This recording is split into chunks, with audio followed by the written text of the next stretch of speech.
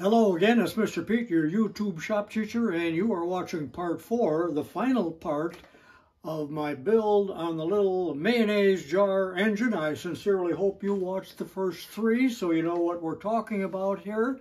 And I left off in part 3 with making the cylinder, and it's not done. I cut it to length and I reamed it 1/4 inch. That's the bore for the engine. And we have a couple holes and just a little bit of milling to do, and this part will be done.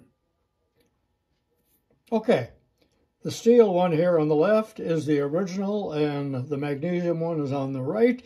And I've already laid these holes out, and there's a center line, so be sure and put that center line in there.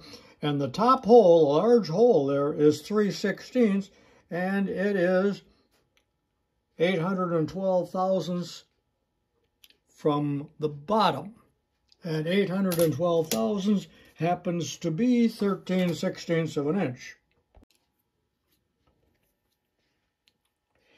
And the tiny 1/16 hole there is, from the bottom again, 546 thousandths, which is an oddball dimension, 35/64. One other thing I want you to note here is that on the original, that 1/16 hole goes through one wall only. It's not a through hole. I'm going to drill it through both sides. Why? And you could do it any way you want, but I'm going to use that to transfer that hole onto the main column here rather than use dimensions, and I recommend that method. Okay, the work is mounted in the Bridgeport vise, and I've already used the edge finder to locate the 1/16 inch hole. So I'm on the center line, and I'm in from the bore end, what did I say, 35/64, and now I will center drill, or just a little peck mark on it. And now 1/16 inch hole all the way through the workpiece.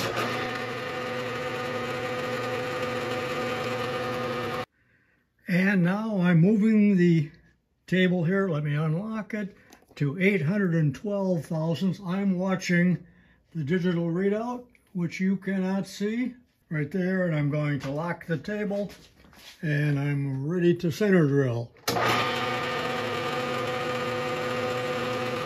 And now one size under 3/16 all the way through. And now I can ream 3/16. One final operation here. This is just clearance on the cylinder to reduce friction, I suppose. And it's about 5/16 from the end to this little shoulder here, and only 25 thousandths deep. I've already set everything up, and I'm ready to cut.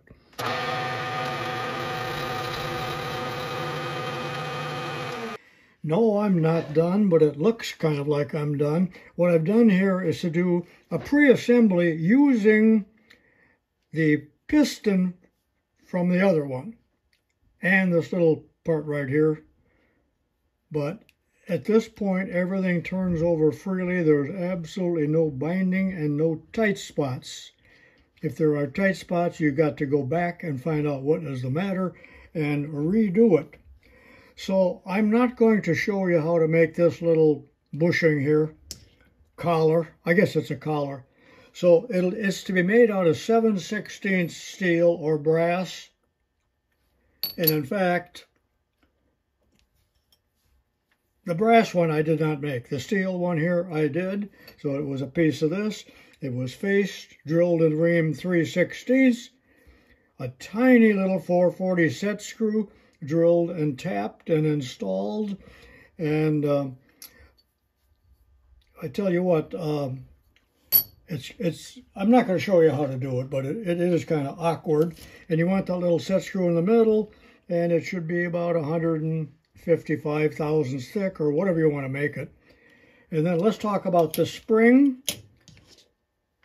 The spring is just about 4 or 5 loops, and it has to have a 3/16 ID to fit onto that rod.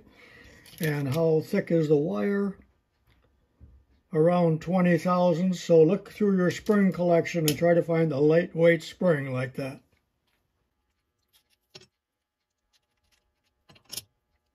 And there's the piston and the rod, connecting rod. That's what we're going to tackle next. But what I wanted to say before we go any further is that this shaft here has to be absolutely perpendicular to the column, or you're going to have air leaks, or it's not going to work at all. So that's one of the most important things, and that's why I did most of my drilling and reaming on the milling machine. You may not have a mill. So I want to take you through the making of this, because this is really kind of tricky and difficult and very delicate. The shaft there, where my thumb is about 1/8 of an inch long diameter. I'm going to give you some other dimensions. Start with 1/4 inch brass, I suppose steel would do, and center drill one end. And then we got to take it over to the lathe, and we're going to hold it in the 3-jaw right here and support it with a live center and turn down the shaft. So I've already done one step here, but we're going to do it over starting on this end. The overall length will be 1 inch. The length of the piston is about 0.222. I told you the diameter of the rod is 1/8, but it's 0.114, but I'm going to make mine 1/8. And the length from the end of the piston to the center of the crank hole is 7/8 of an inch. So I think I've given you all the dimensions you need to know, and in the end this is about a little bit over 1/4 inch. So now you got all the dimensions.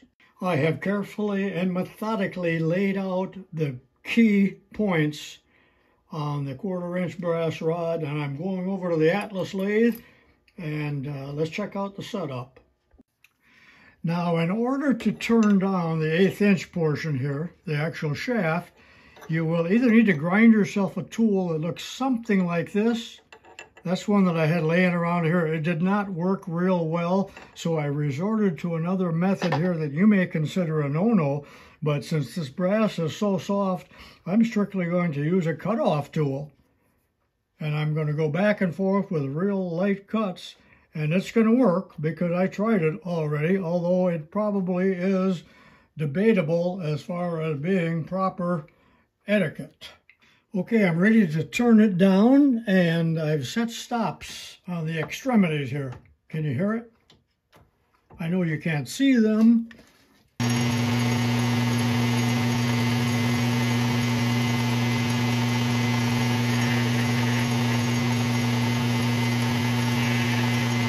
I'm about down to dimension. This should be the last pass.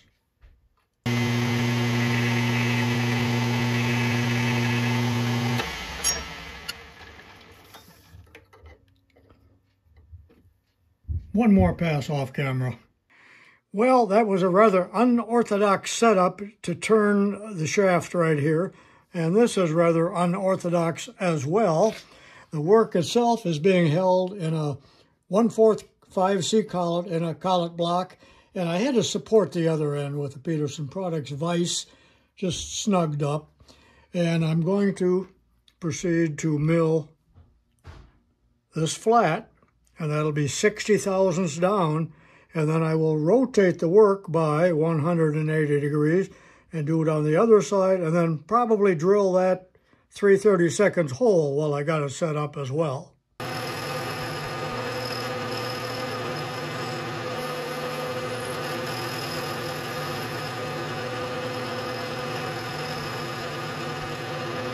Okay, I'm down to dimension, and I will flip this over and mill the other side. I won't show that.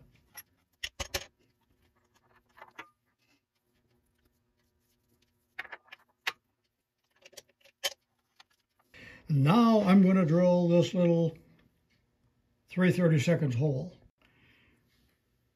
And that's what it looks like so far. Now I'm going to go over and mark the location of the hole. But absolutely do not cut this off to length until you are done with it, because we need a handle. So we're holding it by the collet here, and I was holding the excess stock there by the center drill hole in the vise, because it would surely flex, wouldn't it? Using an edge finder, I have found the middle center of the stock in the Y direction here, and I've located where I want to drill the hole. Again, I'm drilling this tiny little 3/32 hole. Actually, I'm going to ream it 30 seconds, and I'm going to drill it one size under, and I've got a little center drill in there right now to give it a little peck, and I've got it supported the way I did before, so it should be good. And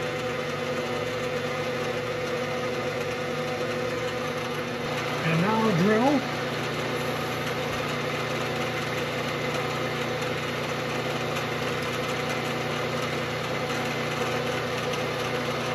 Dull drill bit, dull drill bit. I'm going to exchange. Brand new drill bit. Some of you may remember what I said about how quickly a drill bit will dull after it has cut steel. So this is a brand new one. It should dig right in. Boy,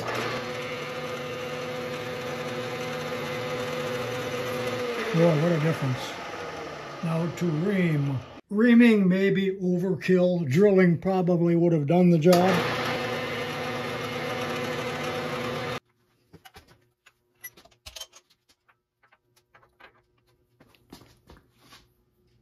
Well, there it is, and you know what, I might as well saw it off while it's in the block. I won't show that, but I'll just take this over to the bench vise, hold it, and saw that off, and then I got to trim the other end as well. Very tedious, as I said before. Plan on making 3 of them before you have a good one.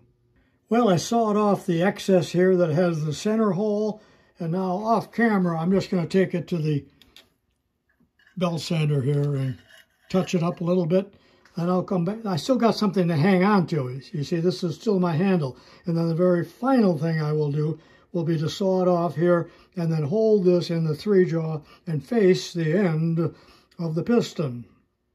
Okay, it's a pretty good facsimile of the original. I've rounded off the corners here just a little bit. Now I will saw right about where, well, the length of the piston is what I'll do. Allow a little bit for cleanup, of course. And there's the finished connecting rod piston assembly, but all in one piece. By the way, if you don't want to make this all in one piece, go back and look at some of my other other steam engine videos from a long, long time ago where I made a 3-piece deal. All right, pretty good fit. Feels just a little rough. I'll probably polish this a little bit, the piston. Of course, I'm fitting it dry. Okay, I've made a temporary assembly. It's not done yet, but I just wanted to see if it turns freely, and it does. No tight spots. I made this little collar while you weren't looking. Simple job. Turns very freely. Now, one thing you need to watch here is that you have a little bit, that's a 12,000. You got to have just a little bit of room there between the connecting rod and the crank disc. Also, just a little bit of end play, like this, so there's no binding or tight spots. It won't run if it's tight. It's just that simple. You might as well quit now or remake some parts if you are not successful with this turning. Now, what do I need to do yet? Well, I have not drilled the little steam ports in the column. So we need 2 holes here, and of course we need the exhaust, and we need the intake. That's 1/8-inch tubing. Now, why or how am I going to locate those? Whoever made this might have been taking dimensions off of a drawing. I really don't know, but remember, they got some goof ups here. This This hole isn't in the center, but it doesn't seem to affect anything. But I'm going to use my time-honored method of locating those two holes, and that's why I ran this hole all the way through both sides, whereas the original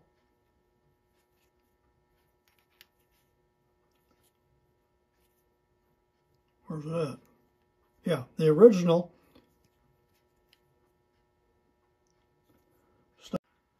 okay, this is the original one, and there is no hole like there is on mine. You can see that? So my hole has to be plugged, and that is what this little wire is all about in my prototype. And I could cut that off, or I could just leave it. No one will question, hey, what's that doing in there? Get that out of there. So, because it's a very thin wall there, very, very thin. All right, now I'm going to show you how to transfer those holes. This is the most important, well, everything's important, isn't it?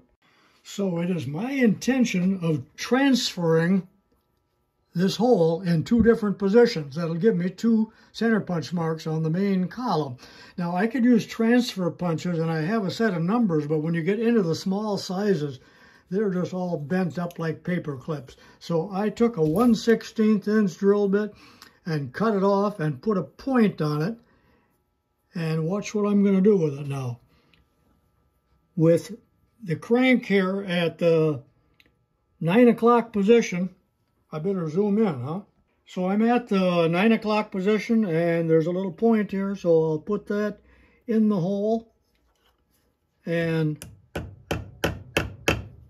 pound the heck out of it. And I'm going to rotate this to the 3 o'clock position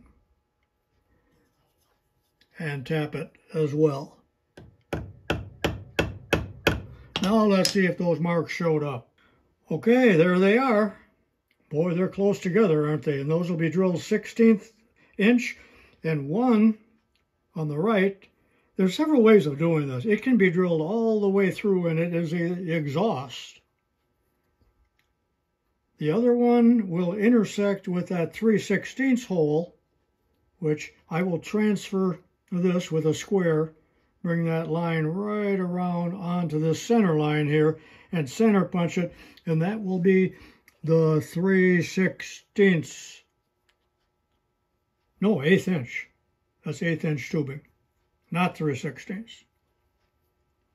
You follow what I'm doing? Okay, those 2 holes look good. Drill those on the milling machine if you have one. And again, the one on the right goes all the way through. That's the exhaust. Now, if you want the engine to rotate in the other direction, reverse these 2.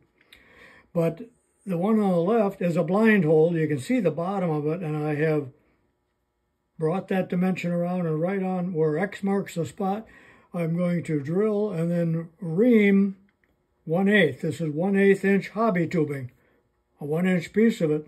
And I do not want that to go all the way through. In other words, the depth of that should be right about there, not like that. Or I can bring it in. What I will do is drill this deep, and it's going to block that little hole. I'll go back and real quickly re-drill the hole on the left so it breaks into the brass tubing. Is that clear as mud at all?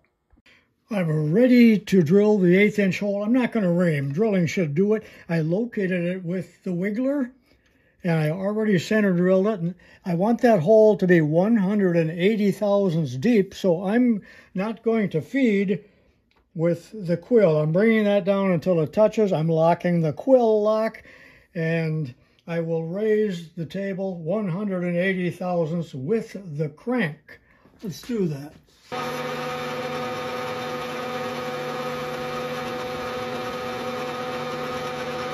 Okay, hopefully I didn't break into the other hole. Okay, this piece is looking real good. It's very easy to ruin it in these last few minutes, so don't work when you're tired. Matter of fact, I'm going to quit here presently for the day, but can you see that the left-hand hole breaks into the 1/8 inch hole? So what I'm going to do now, actually I'll do it off camera. There's that piece of 1/8 inch brass tubing. I will put some Loctite on it. I will tap it in until it bottoms out. And then, when that cures tomorrow, I will go back in here and drill, and that will break through one wall of that brass tube, I hope. And again, the other one goes all the way through. And one other thing that I did with Loctite, and then this needs to set for a while anyway, and that's why I'm quitting here. I've been working for 5 hours and I'm pretty tired, and there's not a whole lot left to do, but I plugged this hole, and that's simply some 1/16 inch wire. I don't know where I got it, but it fits perfect. And I did put some Loctite on it, and I put a drill in there, the shank of a drill, when I tapped this in place so it wouldn't go in too deep and interfere with the piston. Okay, I got a little Loctite on there.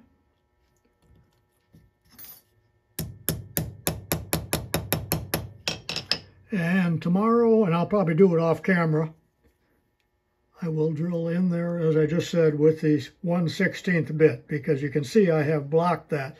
Now the Loctite has to set, and this old man is tired. So I'll see you in the morning and we'll finish this little beauty up. And this part 4, I realize, is much, much longer than the others. Good night. Good morning, it's the next day, and I did several things before I turned the camera on.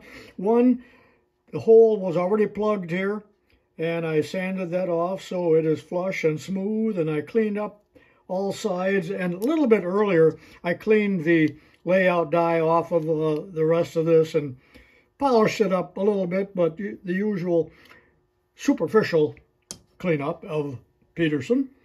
So I'm going to assemble it now, the rest of it.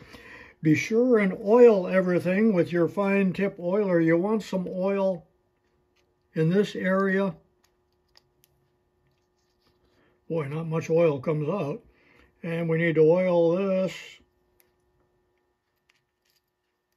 And I did oil the main shaft earlier. You can always add more oil at a later time. You know, that thing doesn't put out much oil, so I'm going to use... We want this thing to run as smooth and silently as a Singer sewing machine, don't we?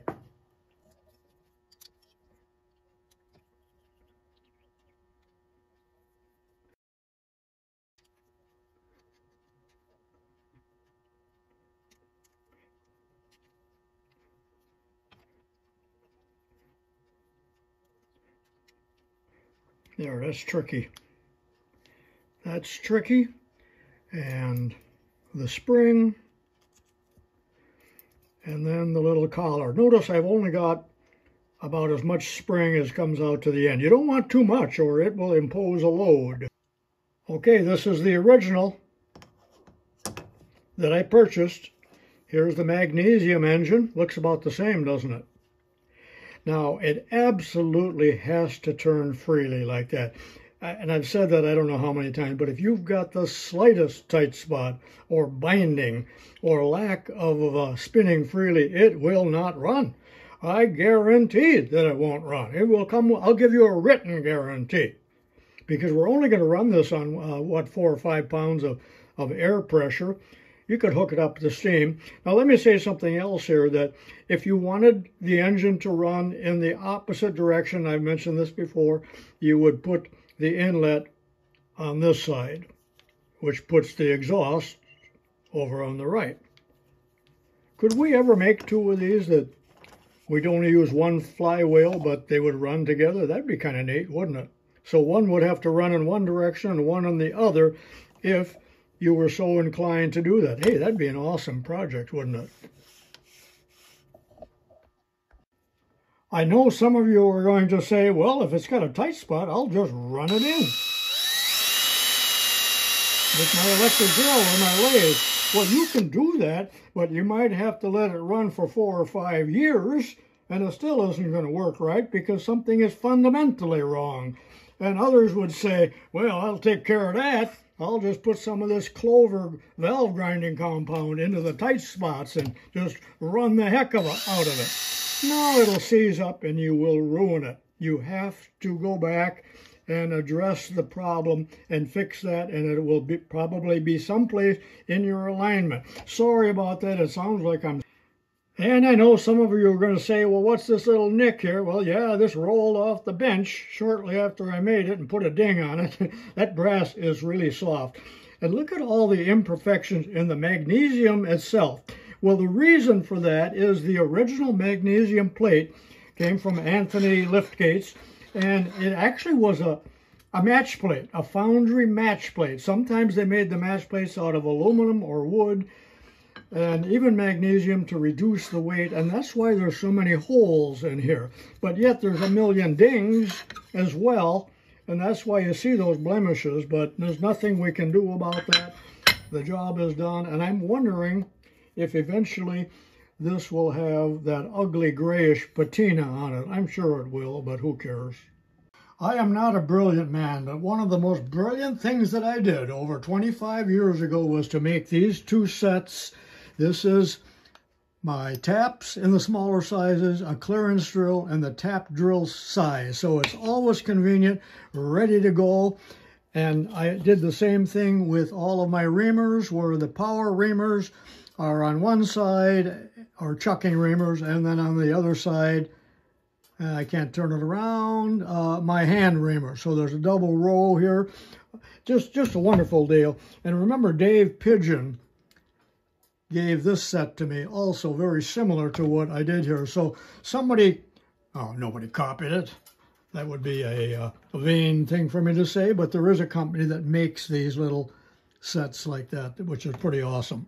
Thanks, Dave, for that. But speaking of brilliant things, I did something also very stupid years ago, and that was to make this full set of Allen wrenches with the standard sizes, which immediately get lost, the T-handle type, and the Bondus. But these tangle up so much, it's just a pain in the neck. I never use that. It's embarrassing. I know what you're thinking. Quit gabbing and see if this thing runs. Now, I haven't tried it yet, but I have confidence that it will run because these are so simple to make. But again, all of the warnings must be heeded. So let me get the compressor moved over here and we'll see if it runs. You know it will. Let's take bets. All right, ready to test run it here. Now, it really would help if I had a couple small holes drilled in the corners, maybe one here and one here, and fasten it onto a little wooden board or something, because you can see what's happening here. All right, let me turn the air on here at about 5 pounds. I'm just throwing the valve. And of course, they aren't self-starting. And there it is on 5 pounds of pressure. Started the first time, did you notice that? And of course, the cylinder is oscillating or wobbling, hence the name. And you know, there's just an awful lot of vibration with these too. Fun to play with, a great deal of satisfaction when it first starts for you. Or you will shed tears if it doesn't. Then quit for a week. If it doesn't run, quit for a week and quit until you're done pouting, and then come back and troubleshoot it. This is single acting, meaning just like a car engine, internal combustion engine, all of the power is on the downstroke. I have made many double action over the years too, but you know, I don't have any of those left to show you. You'll have to go back into the archives and look at my many other videos on that. But isn't that great? And the darn thing doesn't weigh almost anything because it's magnesium. Hope this doesn't get caught in a fire someday. It would burn up, wouldn't it? All right, that's enough running it. Let's summarize things here, shall we? Now let me tell you what mayonnaise engine means. When I bought this thing at the auction, now the sun was beating down relentlessly on this that day, but when I opened it up, the tape was just as sticky as can be. This is new tape here, but and this is my prototype actually on here. But I think the whole purpose of the jar was that the man that built it made a little display case, kind of like a glass dome you might put over some of your pretties. Maybe your wife has some things displayed like that. And since it was a mayonnaise jar, actually it wasn't. It was a Clausen pickle jar, but I didn't want to call it the pickle engine. I wanted to call it the mayonnaise engine. Pretty stupid, huh? But that's where I got the name, and that's how I bought the thing. And that's one of the reasons that I got it so cheap, is nobody identified it. In fact, when it sat in the sun, it was upside down like this, and it just looked like a jar. And so nobody noticed it. Nobody bid on it except this old fool. Okay, here's all three of them. This is the original made by the deceased man. This is my prototype. And this is the magnesium engine. Pretty nice looking trio, isn't it?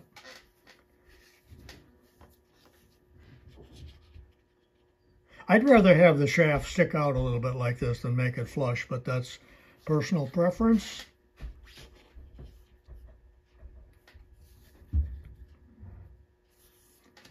Pretty awesome. You know, these are real little. As I told you earlier, these are the smallest engines I've ever made, because when you compare it with this relatively small engine, look at, they're only as high as the flywheel, approximately. I wonder how much less the magnesium engine weighs than the steel ones. Well, no need to wonder. Let's weigh them. Who cares? Okay, let's weigh this. It's in grams. This is the steel prototype. And it weighs 132 grams. And the magnesium engine, 94 grams. Quite a difference. Okay, I hope you enjoyed the video. This is just about the end of it. And this entire 4-part series was filmed or videotaped using my iPhone 13. And I had a little trouble with focusing. And I was using this new microphone here, which was quite expensive. I think it was $15. But in watching some of the videos and editing, I do not think the voice is very good. So let me know what you think.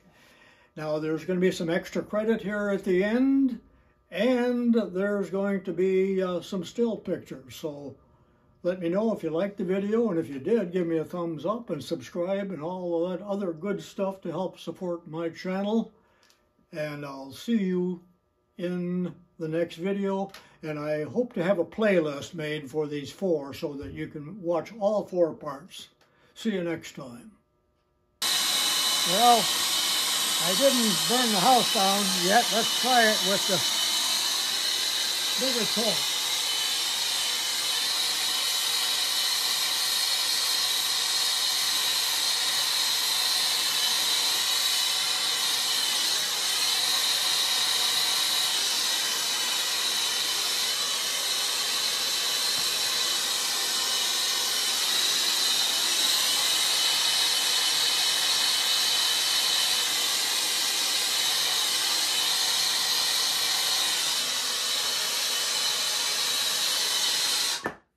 Well, that's enough danger for today.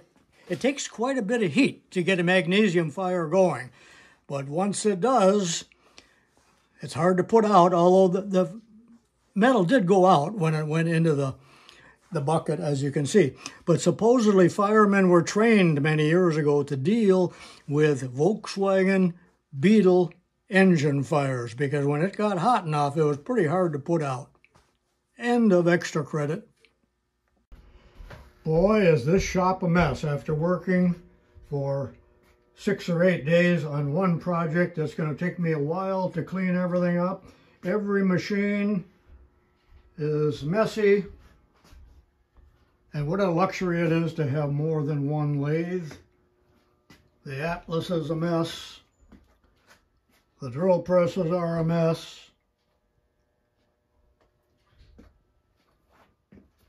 And I'm sure like, there's the compressor I used. I sure did like using this little table here for some of my work. And the Cameron drill press was invaluable in drilling those small holes, although I did a lot of it on the Bridgeport here, which is the biggest mess of all.